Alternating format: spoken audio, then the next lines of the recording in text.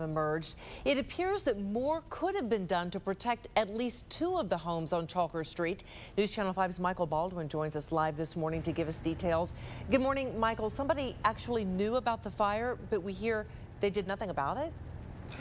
Well, Macy, that somebody is the homeowner, and depend on what your definition of do something about it is. He apparently told fire investigators that he did try to put the fire out, but here's the one thing that he did not do, and that was call 911. Now, the fire pretty much destroyed his home. The Akron Fire Department said the owner noticed a fire on the porch and tried to put it out with a 5-gallon bucket of water. Clearly, that didn't work.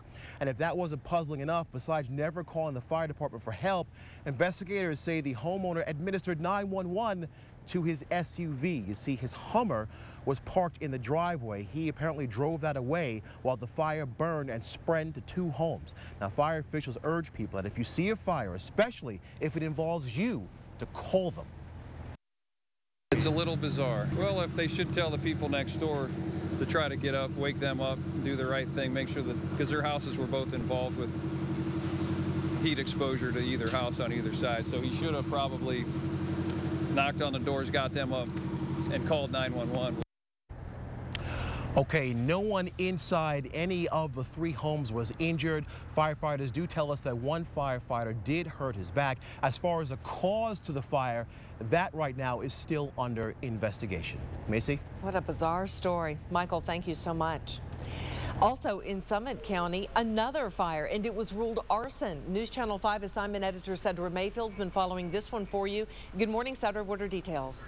Well, Macy, this fire was in Cuyahoga Falls, and this morning fire investigators are ready to offer up a reward for information. The fire started last Sunday, the 7th, at a home at 640 Madison Avenue, just east of 7th Street. Arson investigators have now ruled that that fire was intentionally set. They're offering up $5,000 for a reward from the Ohio Blue Ribbon Arson Committee for that information that leads to an arrest and a conviction in the case. Now, anyone with information on that particular arson should call the Cuyahoga Falls Police or Fire Department right away. You see the number on your screen right now. Macy, I will post that information to newsnet5.com.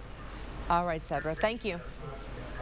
5:35 right now. Now to your voice, your vote. And this morning, a brand new snapshot of the presidential race. A new ABC News Washington Post poll finds President Obama barely leading Mitt Romney among likely voters. And there's more insight on where voters stand just 22 days before the election. Here's Tamon Bradley with the numbers.